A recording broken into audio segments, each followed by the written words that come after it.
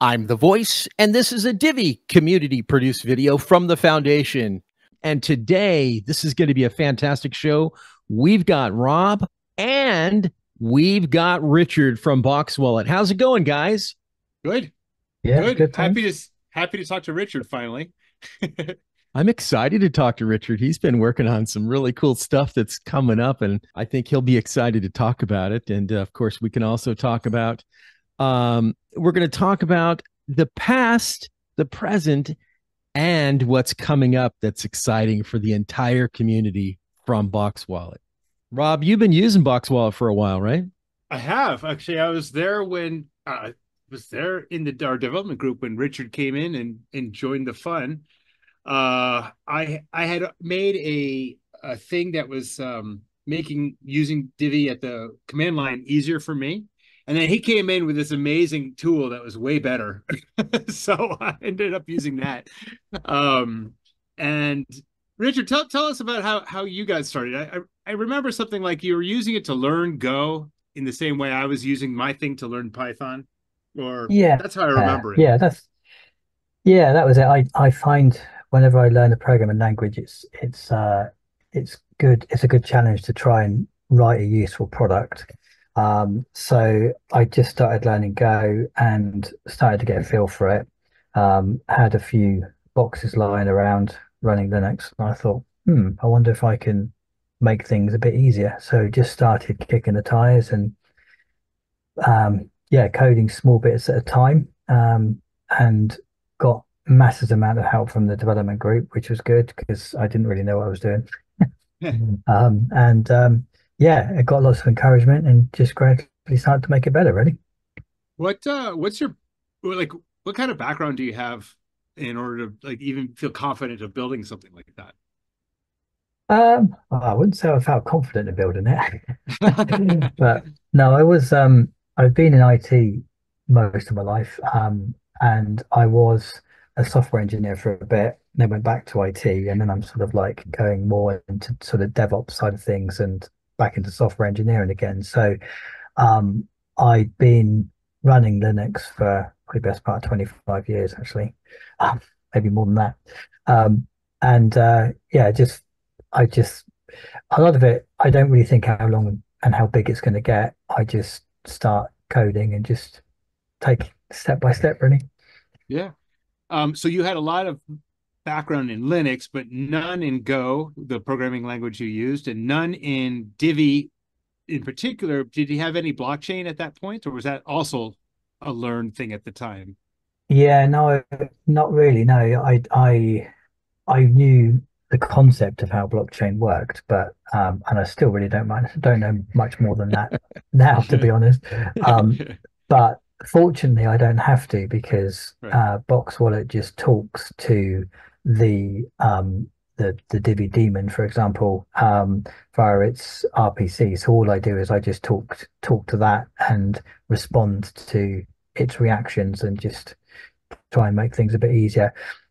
Yeah. Nice. It was like 2020, I think, is when you and I started talking because you joined the Divi development community, right? Isn't that how it got started? Was, hey, I'd like to build things, and you had used, I think at the time it was Tipbot, and maybe even looked at Rob's tool originally, and that's where you got your Go idea, right? Isn't that how it all got started? I can't remember. It was a while back, because I just started a DevOps position at work, and That's right. Yeah. I needed to learn Go to help with that. And yeah, so I just I had an attempt to write, well, not a tip, but I wrote other tool for Telegram bots. So yeah, but it's yes, mainly BoxWallet that got in there, but it's good because when people started using it, they said, "Oh, it'd be good if it did this, and it'd be good if it did that," which You gave me a bit started of adding direction things. as well.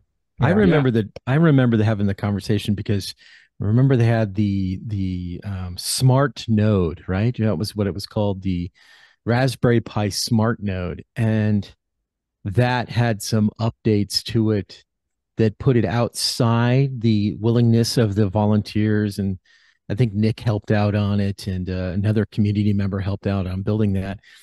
And then it kind of faded out. I didn't have time to help, and I tried to help a couple of people. And then you started building this. This actually ends up being a much more advanced replacement for those people who want to do something on their own and use. I mean, you can use it on a full blown machine, but you can use it on your Raspberry Pis. You can use it on your single board computers, and you can have a sort of standalone node that's validating the blocks, essentially staking there for you. So it replaces what was originally available and called the smart node. But I would say this is the smarter node because this tool does almost everything you would want it to do from a full desktop version. It is still a little bit more command line, and maybe you could talk to us about some of the future things that are coming up with, but it really allows a user to just have complete peace of mind, use their regular computer for all their regular stuff, use their box wallet on anything else that they have, and they could even look at it from their television if they plugged it into their HDMI port or something like that. I mean, they can really do a lot of things with it. Yeah, I think one of the things that made it easier in Go, because I wasn't building specifically for the Pi at all when I started. It was just it was the fact that in Go I could compile on the binary form for the machine that I wanted to. So in English, it's like I was writing for, I think it was a Linux laptop, or a headless Linux laptop to start with. Mm-hmm. And I just thought, oh, I wonder if I can compile this for the Pi, and then realized that it was just a single command to do it. And it's like, oh, that's cool. That works as well. So yeah. And then I had somebody else that needed a 32-bit binary because they were still running a 32-bit Linux, and I was able to spit one of those out as well. So from that point of view, it makes it much easier because you don't have to think about more than one code base. You could just focus on the one. That's so cool. That's so cool. What's you've been doing something new with BoxWallet too, as I recall. You're working with a different tool, or not a different, is it a different language spelt? Yeah, so one of the things that sort of my stages through the software learning software is I got interested in web development, and I thought to myself, perhaps what I could do is create a essentially a web server that would run locally that would allow any browser to access it. So I'd effectively called it BoxWallet 2, although that's a pretty rubbish name. Um, but Very creative. thank you. That's about as creative as I get, unfortunately.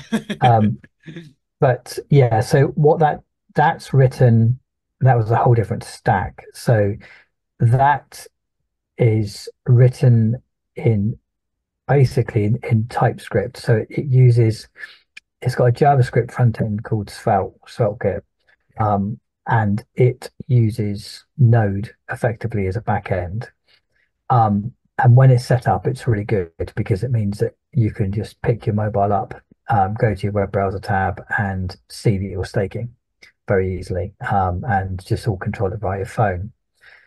The problem is it's more complicated to set up than a single CLI tool, and Uh, so I am working out how best to do it because what I don't want to do is make it more complicated because I know that users want easy and they want it to be reproducible.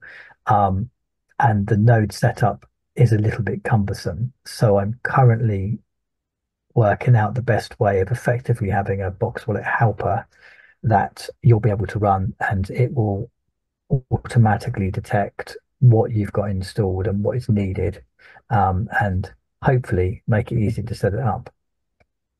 So are you essentially saying that if I'm at home and I've got my box wallet running on some other machine, whatever it may be, I can pull up the web browser on my computer and I can go to, let's just say, an IP address or something, and I can pull it up and I can see what's happening, or I could even do that on my phone. I could see everything that's happening directly Yeah, from any machine on my network. Yes. So the That's so way, cool. yeah, so it's effectively at the moment it's a completely separate version. So it's actually nothing to do with the CLI tool at all. Which Wow. is one of the reasons I call it BoxWallet 2, but it's yeah, I'm still selling on that. Um, so you don't have to have BoxWallet or CLI tool installed at all. You can go now to the GitHub and clone the repository, which is effectively a Node app. And providing that you've got either Node installed on your machine or Bun, which is a Node alternative, then you can use one of those two um, as a web server, which effectively runs the UI part. Cool. Was Now you've been cheating on us a little bit, right? There's Box Wallet for other coins. Is that, or am I wrong? No, it does support yeah, it does support a few more, yes. Yeah, and they are also lightweight like Divi are.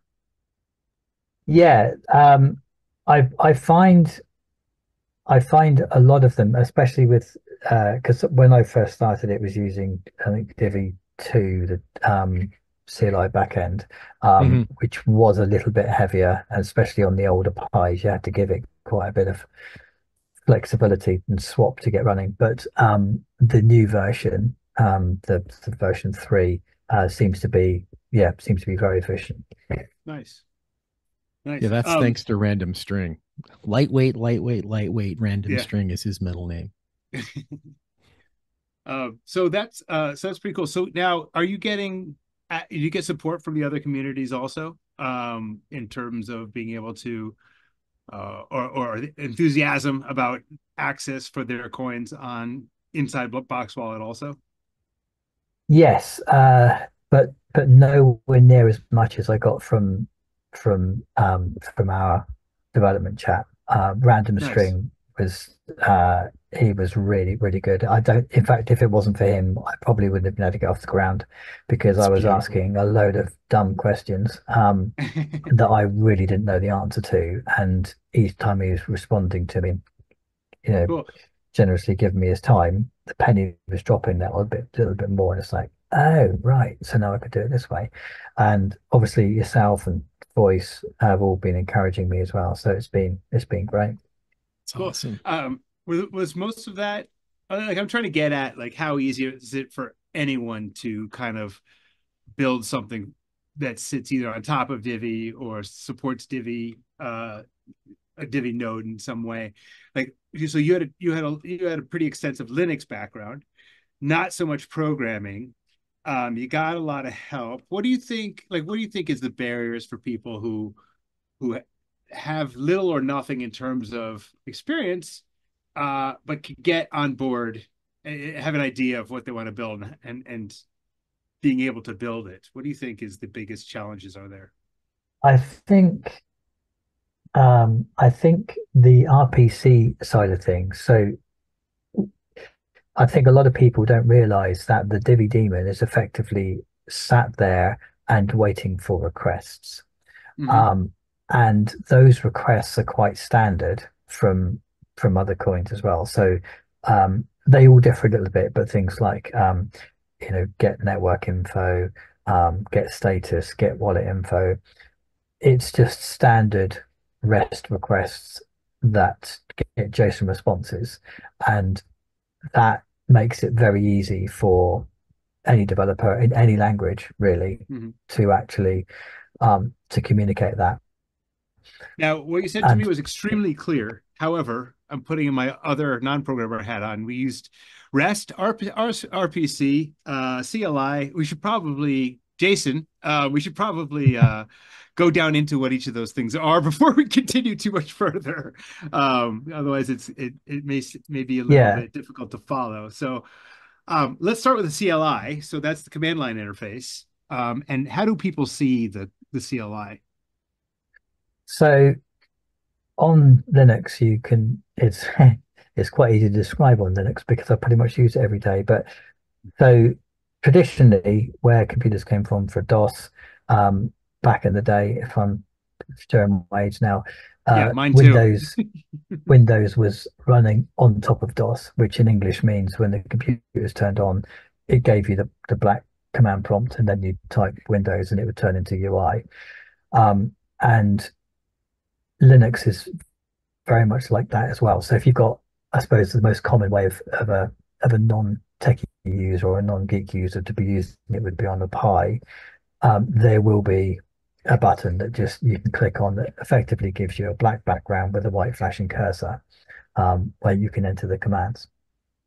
Yeah, cool. So that's the CLI, and the CLI interface. Oh, that's redundant, like the ATM machine, isn't it? So the command line interface for Divi is a set of commands that you use at on the interface that you talked about with the cursor to talk to the Divi daemon, and that's what your programs are doing, basically launching those same commands, right?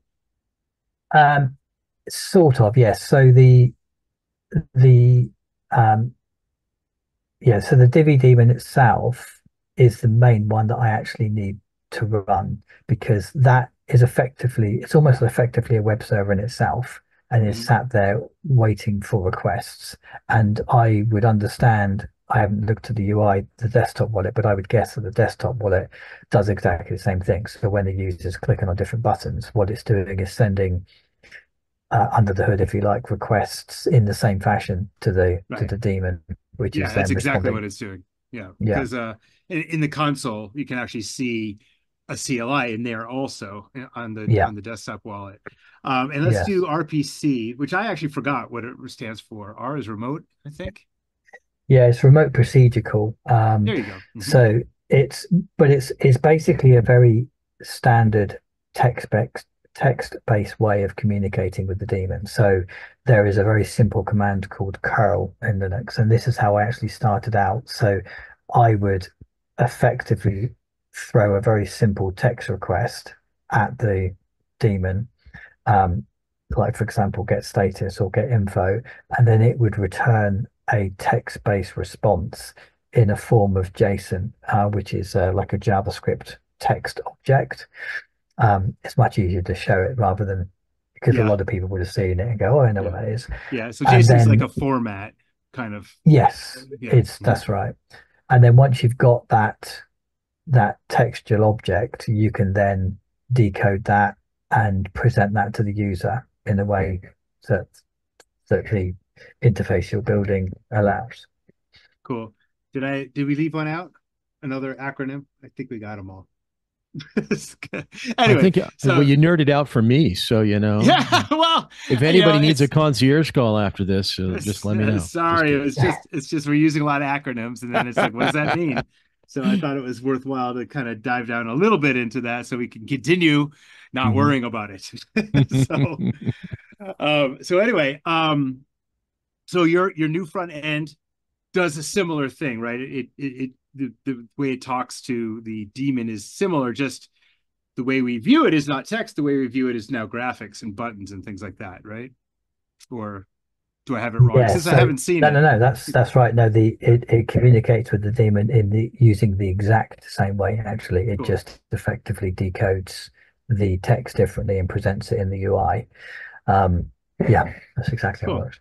The funding for it, right? So you requested some funding, and that went through the DAO. How was that experience for you, or how did it go? I didn't actually. I don't think I managed to get it working at all. Ah, um, okay. yeah, I had I had very little time and I didn't have wallets linked up, and so yes, I don't think I actually reached the finish line on that. So I gotcha. We definitely had a vote on it. So you may not have voted, but we did get it up there, and then your project got funded. So you may not have voted on that, but other people did. So, yeah, um, and then that funding went towards the development. Was it just Divi funding it, or was there other projects also funding no, the new front end? it's just Divi. Just Divi. Yeah, Cool. All So right. it's Go ahead. so there's an option for users. We can still call this. crypto made easy, it's just in a different room.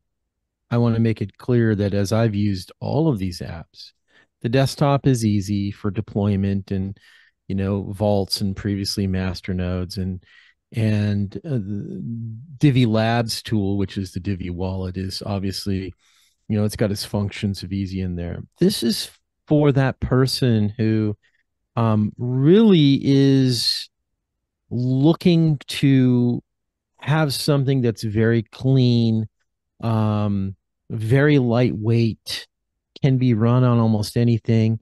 It does require a little bit more knowledge, but with that little bit of knowledge in how this is set up and how it auto installs, in how it auto syncs, in how it also, as I recall, it also does a bootstrap, in how it also does all these kinds of things, it from its perspective is absolutely as crypto made easy as these other features.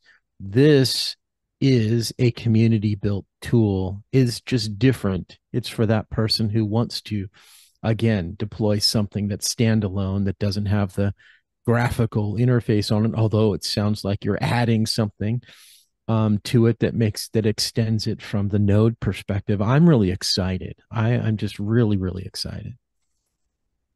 Thank you. Cool. I don't know. I don't think I have any more questions. I think it was I think great this to was talk to you. great. Yeah, it's Yeah. great to talk to you finally about this. I don't think people have heard about this. Oh, there was one more thing Yeah. that I like about BoxWallet. And I know you just like the initial incarnation of BoxWallet, and I was trying to hit at what you just said, voice, was one of the things that makes it kind of interesting more than the desktop and more than the mobile wallet is it's very I'm gonna say locatable. So like you start it out in the Pi, but there's tons of machines of all different shapes and sizes that run Linux and are Hmm. capable of running a Divi unit. So that means that you like it's a lot easier to use BoxWallet, I think, um, to get different configurations going, either very small units and just have this thing like running all by itself, in some shelf somewhere and not your main use. But like you could run it, you could put them, I know, in devices. I like 3 years ago, I built a stupid thing with a very small. It wasn't a Pi; it was a different one, and it was before BoxWallet was ready. I put this little gizmo together, and I made it like chime when it got a stake reward, and like it was very nerdy, But when you're making it into something like that, and when you're making something that is able to be placed into much smaller, much lightweight, more lightweight devices, the that might be a reason to pursue the box wallet version of stuff, because that makes it easy to deploy on that kind of system, and you can do silly things with it afterward. Like I tried to do, but I stopped. Put it But on that's anything. that's yeah, that's one of the reasons that I think it's cool to have this third option other than the desktop and the mobile is like it opens up the possibilities of different creative ways to use your wallet or do silly things with your wallet that you may not normally do because it's connected to your laptop or connected to your home computer or whatever. This opens up the other possibilities, and I think um, Richard, you kind of created a tool to like hopefully inspire people to try out, doing their own thing with it, which you really just Yeah. can't do with the desktop or the mobile. Yeah, I think, and I hopefully will encourage people to play around with old machines they have lying around.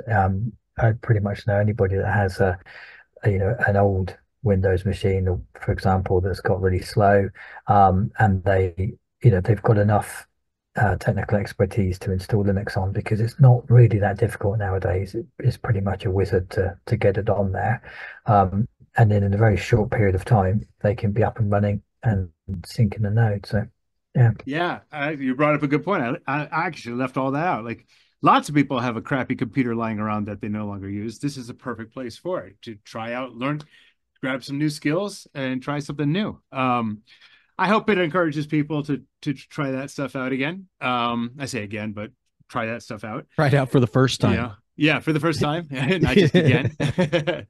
But yeah, so now, thank you for joining us today. Richard, um, Thank you Richard, very much.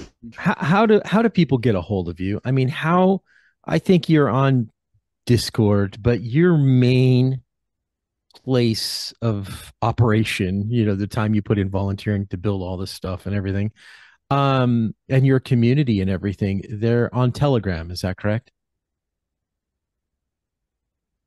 Yes, sorry, I had muted myself. I was just trying to find my Telegram group. Yes, that's where I am. I sort of hover around on Discord as well, but it's mainly the Box Wallet Telegram group that the community's at. cool. BoxWallet Telegram group. Why don't you put a plug in there for your Telegram group so people can find it? Yeah, give us the Yeah, I name. mean, it literally is Box Wallet, just all one word. BoxWallet, all in one word. That Yeah, sounds hard to uh, find. yeah. The I think the full link is t.me/Box Wallet. Perfect, perfect. And of course, they can also ping you up on Discord. And I think Neat built a sub channel in Discord that has the Box Wallet link. So if anybody's in Discord, they don't know the Telegram link. You can click that and then you can go directly over, I believe. So I stuttered Cool. that out. You got it. It came out. All right, Richard, All thank right. you again Thanks for for joining joining us. us. And Thanks for it having was me. great to talk to you. And hopefully we will see more. All right. Thanks so That's brilliant. much. Thanks very much. All right. Okay. Bye. Bye.